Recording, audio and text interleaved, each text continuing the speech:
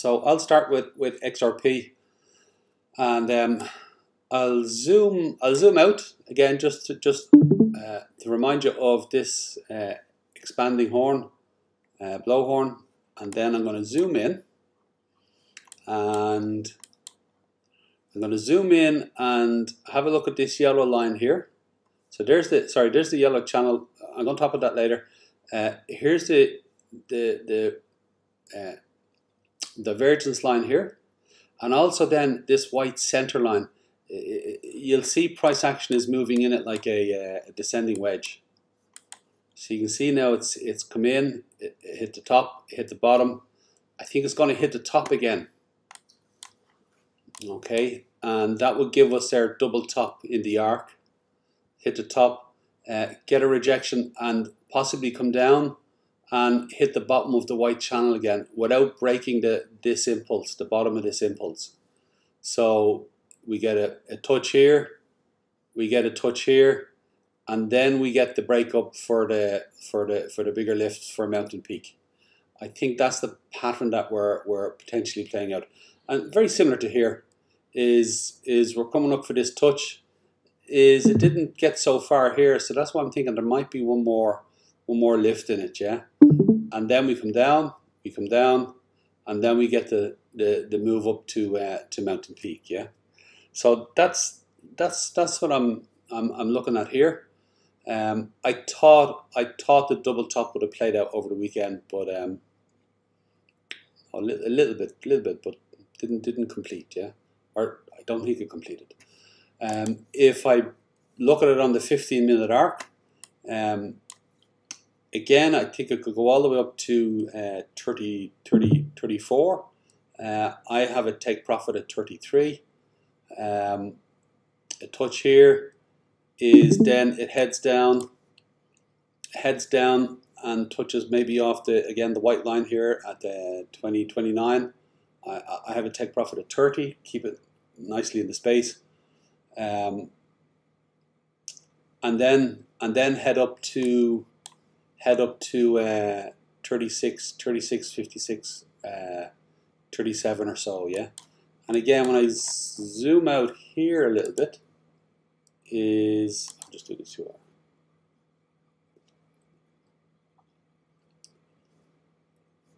Okay, just a little bit laggy. Oh, there we go. When I zoom out here, again, you can see within the bigger yellow channel, here you have this green channel. So you can see the touches from the top, resistance, a touch to a touch, and it breaks through, runs along it here, back down and touches the green channel here, and it looks like it's heading to touch the green channel again.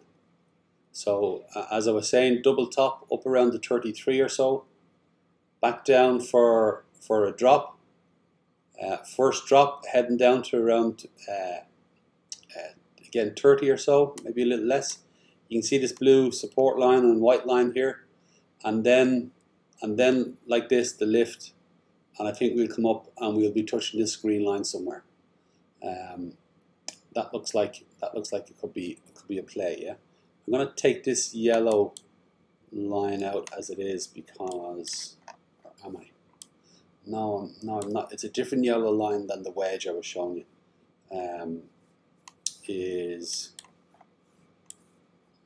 You can see that this yellow line here is also another support on the resistance line. It's another center line in this yellow channel, yeah. We may even go up and touch that, which would take it up to by the time it gets there.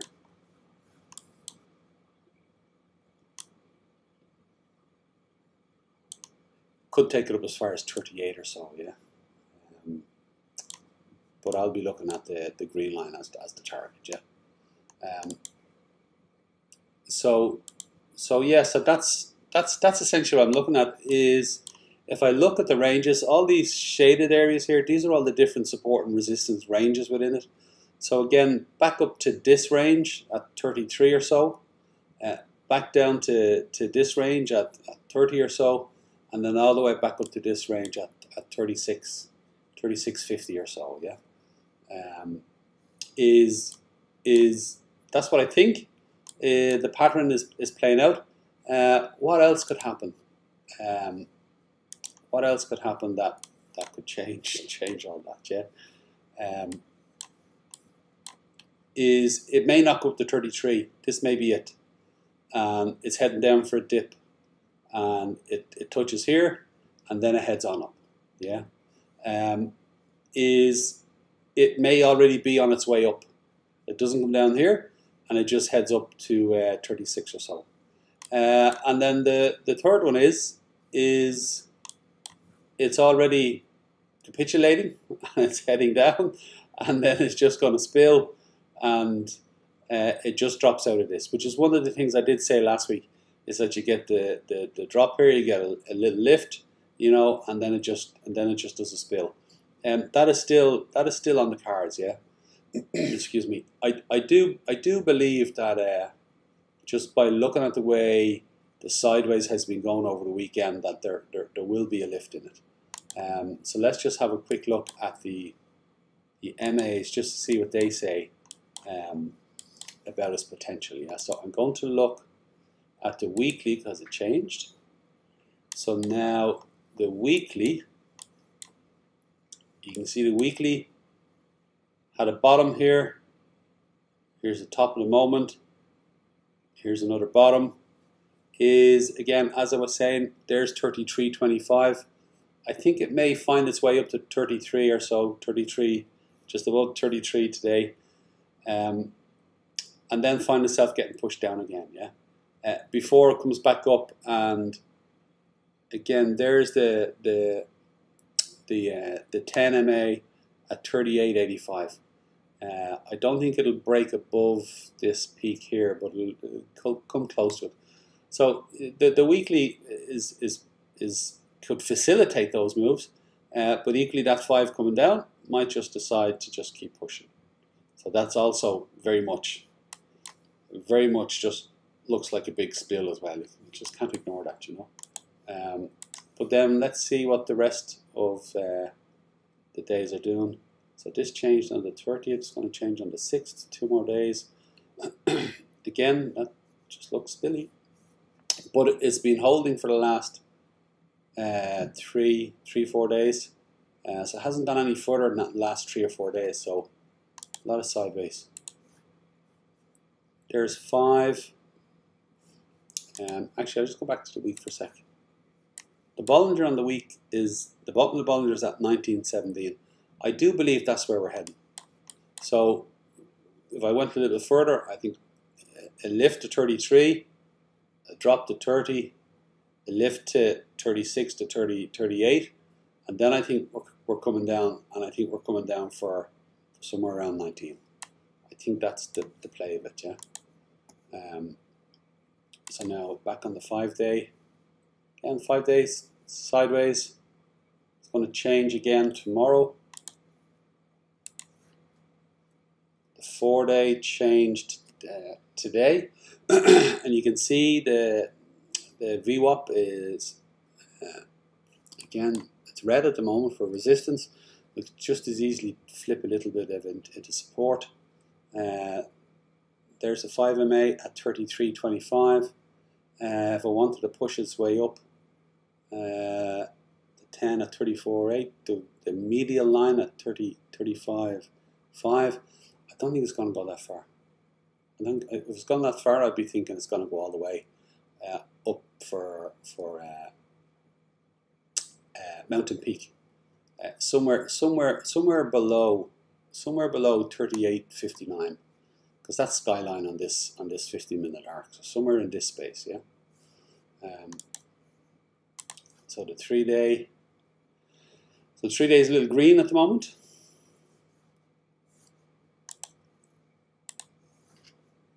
The 2-day turned as well today. Again, it's red. It's red. There's the 5 crossing the 10. Again, that's a pressure down. There's the medial line. So again, could it come up here and get a touch up here? There's 33.10. Could it come up and touch the medial line before it comes down maybe to the Bollinger on the 2-day, which is 29.84? Again, that's what I'm looking at. It's still in that space. It's when we get into the hours, will the hours give us any indication that there might be a bit more of a lift? Yeah. Again, here's the daily, the VWAP on the 5. Again, borderline. I'd imagine this has been going green and red all day. There's the 20 MA on the daily at 33.10, and again that was the last wick up to it. So maybe we get another wick up here, yeah, and then we're heading down again. There's 29.89, or not. We're just heading down to 29.80. We're heading down to the Bollinger on the daily. If we don't get back up to the medial line, or sorry, the 21st. Is down we go, I believe, yeah. So I think the next couple of hours is will be the decider. So there's the medial line on the 12-hour. There's the 5 on the 12-hour. So now this is good with regards to the support for heading up to 33. So 33 here on the 12-hour, 33.74. There's a 50 and a 20 MA. They are at 33.44, but on the 12-hour, the 5 is support, the 10 is support, and the VWAP is well, maybe the 10 and VWAP are in mid-space, but the 5 is underneath. You can see the 5 is stopping it from going down. So that's a good indication that between now and the rest of this 12-hour, possibly we might get our touch up here, yeah, and then it coming down. So the 12-hour is sort of tipping it for a little lift. I won't go through all the hours. I'll go through an odd number, 9. Again, 9 has a decent bit of support with the 5 and 10 underneath. But again, you can see the 20 EMA, the white line, and the pink 20 MA. Again, it's really getting sandwiched in between them. So if it is going to head up to 33 or so, it'll probably be a quick spike up. Same on the 8-hour. So let's just go and have a look at the 4-hour. Okay, so the 4-hour is going to turn again in 5 minutes, and again this one has been you can see up and down, but at the moment it's right in the middle, and you can see the support. You see the VWAP is a bit of resistance there, but there's quite a lot of support underneath, yeah. And again, there is the Bollinger at the on the 4-hour. So if you look at this, it touched the bottom of the Bollinger, went up, touched the top, came down and touched the medial line, and the medial line, center line of the Bollinger is holding at the moment. So maybe we get a bounce back up to the top of the Bollinger again at 32.24. Could it go all the way up to the 55? If it was going to hit 33, it would have to go all the way up to these guys up here, the 50 MA. So we'll see. We'll see. It does have a bit of support. Again, we've got to see the next one really be green, I believe. Same with the 3-hour. You can see there's a bit of a rejection wick on this one. A bit of support without going into a load of detail, but again you see the resistance with the 50 and 55. A bit of a battle going on here. Is basically can it go up to and touch the next level? Can it come up and meet this and do a double top between these two? That's the question, yeah. Again, quite a bit of support here on the 2-hour. You see the 5 and the VWAP coming down. They would need to turn a little bit. The question is, are we seeing it on the hour? Because if we don't see it on the hour, we're not going to see it on the others, and that's what I was wondering about after this red candle here. Is it bounced off the 50, bounced off the bottom of the Bollinger on the hour? Is we need to see a green one if it's going to go up. So there's a green one at the moment. Here's the 5 on the hour. The hour is going to turn again in 3.5 minutes. what we would need to see again is the 5 take a turn and price action lift up, and get a lift and start pushing up through, up to probably to 200. Probably get a 33.20 is again if we can get that last final blow off top up to the 200 MA. That's the question. Or we're going to get a capitulation and the break to 50 MA and then just start heading down. Yeah. To be honest, both look as likely at the moment. So that's it. I'll just do one more thing. Again, I'm looking at the stochastic on the hour is down. So this is down. So again, this could stay down. Just because it's down here doesn't mean it can't keep coming down. But it does give an indication also that it's down and it's leaving the space for a lift. Yeah. So there's definitely a potential there. The 30-minute is down and it's been down for a while. The 15-minute is down. It's been bouncing along here. The 15-minute looks like it wants to go properly to the top again. So again, that will be a lift up to what's that in the 15 minutes? The 800 MA. This 800 MA will be the blow off top, you know. And then the 5-minute is, and the 5 minutes at the top of the moment, so that'll need to reset itself to the bottom. But again, they can happen pretty fast, yeah. So now, just looking at the 15, it's come up 1, 2, 3. There's a red at the moment. That's going to finish in a minute and a half. And then the question is again this 5 here. Can this 5 turn? Can this 10 turn? And can we get another lift up? Or not? Okay, that's what we're waiting. That's what I'm waiting on with my trades. Yeah. So last thing I'm going to say is a trip to 33, then a trip to 30, and then a trip to 36.50. I'm still looking at that. It's just we had all this sideways over the weekend. Is if it was going to capitulate, is head all the way down, is it could turn now and it could just head straight down. That is a possibility. Equally, it could do these or not, but it could come up. Most likely, it's going to come up and complete the mountain peak here. Probably a little retrace here, and then a spill. So I do believe that after this, it is more likely to go down than go up. If it were to go up, it would come up here, it would come down and do a little consolidation, and then you'd see a break up. So when we get up around here, I'll be watching very closely the way the MAs are behaving and what's happening. Yeah, I think most likely it is going to go down, but you want to see that before it happens. Yeah, want to confirmed essentially. Yeah. So that's it. That's it. I think I've just told you what I told you last Thursday. Is still in the same boat. All this sideways. Just a little bit of what I said was going to happen has happened. So we've got to see what's going to happen today, tomorrow, next day. All right. So I'll hand you over to. Can you change the screens? Hela. Because you're more used to. I will. Yeah. I will pop out your. There's yours there.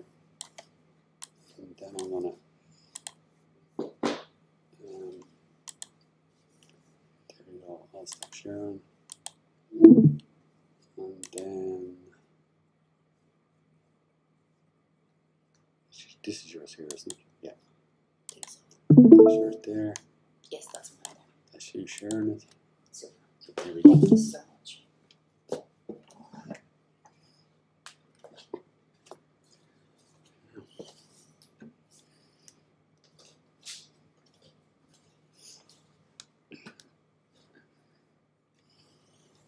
Good morning, everyone.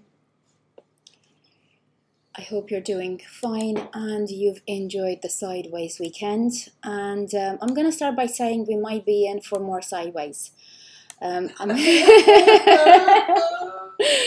I was looking. I love charting ETH now that I'm no longer trading ETH.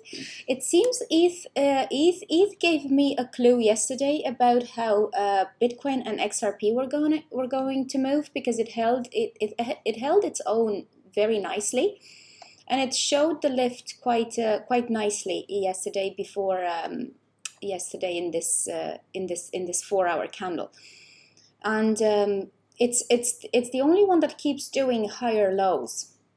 Now, unfortunately, I was looking this morning on the daily at ETH.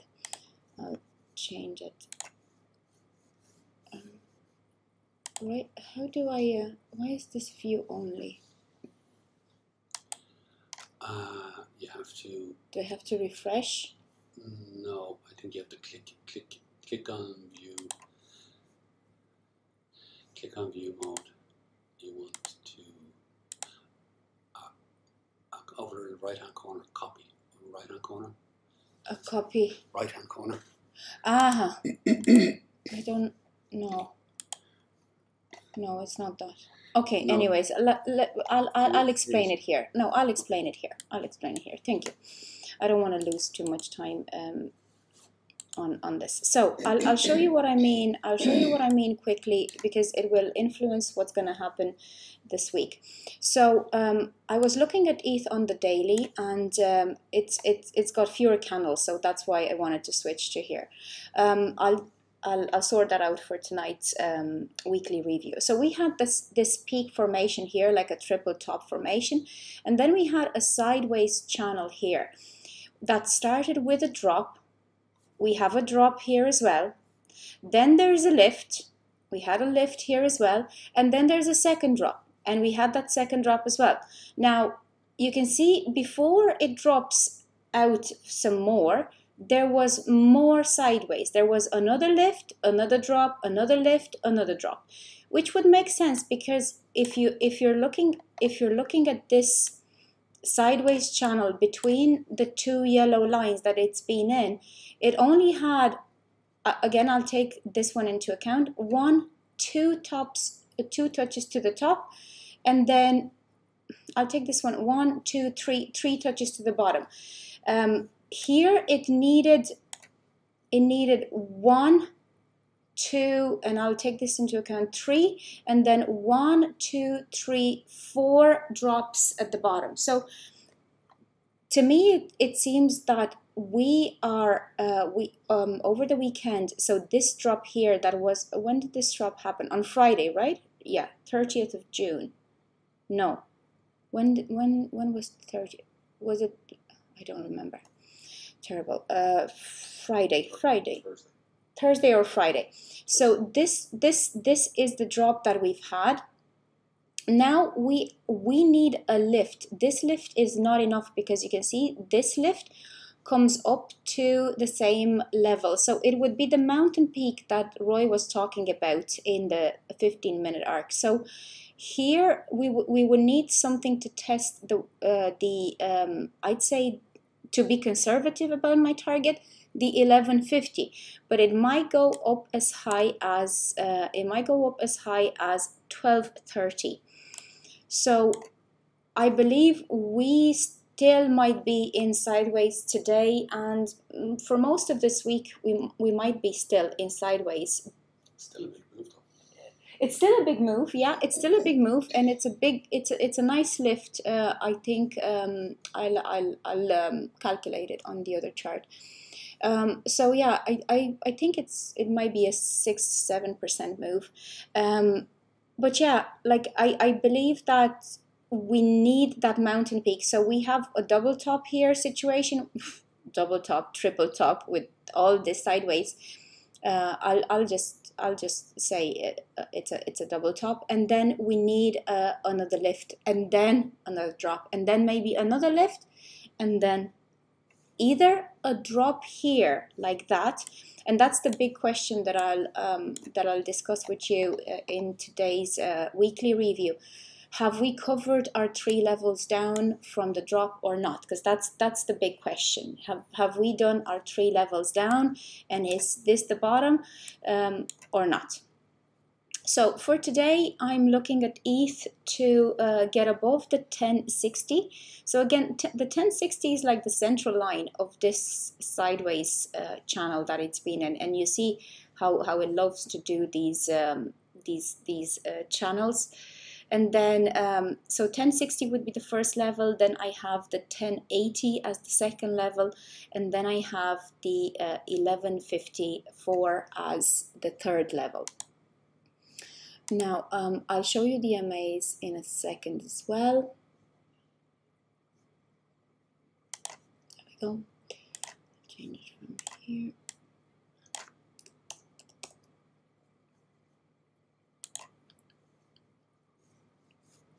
And I'll show you the MAs on the 4-hour.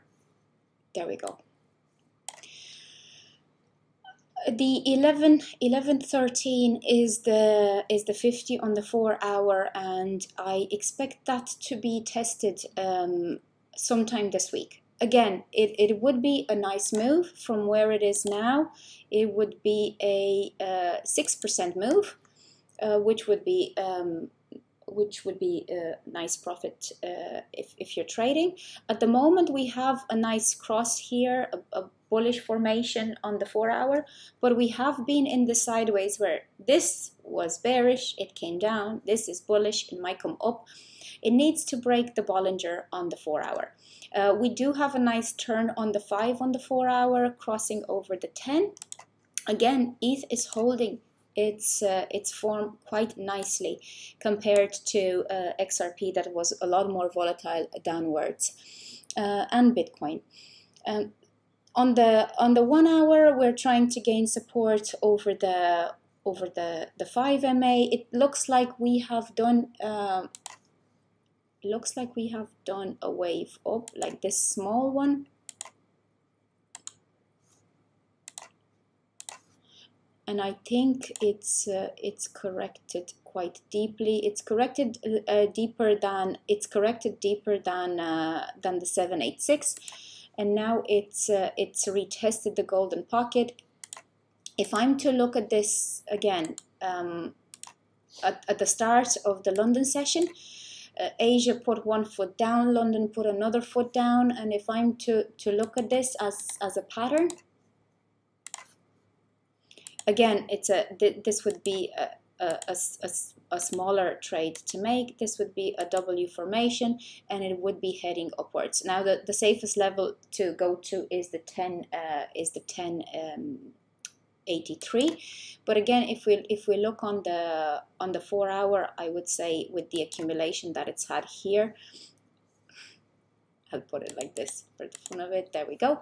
With the accumulation that it's had here, it might go up and retest the 50 on the 4-hour, which is 1013. And if you add the technical target of this channel, you would get around 1020, 1030 as technical target. So I believe that we might see again. Mondays are known for going against the trend of the week, so we'll see. Maybe this Monday we'll see a lift. We'll see the 50 retest, and then we'll see sideways and a drop for the rest of the week. That's yet to be seen. We need to see, as we are seeing here, for instance, a double bottom structure forming, and then we'll know that it might have bottomed out. Bitcoin is in a similar situation. It's in a slightly different structure because it's more of a wedge. It's made a wedge at the weekend. See here, it's working perfectly for some reason. Yeah, I'll just reload that when we're done. So Bitcoin was in a descending channel, and at the weekend it confirmed this support and resistance line. It confirmed again the midline of the channel. So it's moving between these two structures. So there's this structure, the wedge, and then there's this channel that meet right about here. And again, we might see a lift. I anticipate a lift today to test the top line of the channel, maybe around 20,400. And we've yet to see what's going to happen when it gets there, because this is a structure for accumulation. It might break up, reach the again, I know I sound very optimistic, reach the 22, 23, maybe the 25K, or it might get rejected here. So again, we have two situations. From here, going up to here, consolidating, going up to the 22 area, 23, and then going up to here. So that would be situation number one. And then situation number two, going up to here, and then getting rejected and going back down for a double bottom, and actually a full correction of this wave, because it's only done a I think below the 786. Yeah, it hasn't yet reached the 786. It reached the 702, so it might do its 786 or even deeper, somewhere in between 786 and the 1 level. So that's the, let me just change for visibility the color of this. So these would be the two possibilities that I see this morning. Again, I see between this level here and the other levels here, and we are on the 4-hour, there is a bullish divergence. So momentum is going up, even though price has been staying the same. Momentum has been going up. It would be a nice lift. It wouldn't be anything major. It would be again 6%, but so totally within the range of the channel to see it going up. And again, we have that bottoming out candle structure here as well for Bitcoin, as we've seen for Ethereum. So today I find a 5-6% lift to be the more likely scenario for at least the next couple of 4-hour candles, and then we're gonna see what happens when it meets resistance. Of course, for that lift to be possible, we need to step by step gain support on the MAs. I sound like a broken record when I say that, but that's the MAs are great dynamic support and resistance lines. So when we gain support over them, we know we're holding the momentum. I expected last night's move to be more sustainable, to be honest. I expected last night's move to sort of like bear the fruits of this consolidation, but it wasn't. That was like I expected both Bitcoin and Ethereum and XRP to test the 50 on the 4-hour, but it hasn't happened. It wasn't. It failed before it got there. So yeah, I'm looking at this, and I'm looking at this 4-hour structure on Bitcoin as I am for Ethereum and XRP as a inverse head and shoulders, but we need to see it break through the support and resistance levels to see this bigger structure move on in its bullish breakout pattern. So that's me for today. I am gonna watch for a lift, and if we fail and break support, I'll keep posting and I'll let you guys know. I'll see you tonight for the weekly review. Have a beautiful day.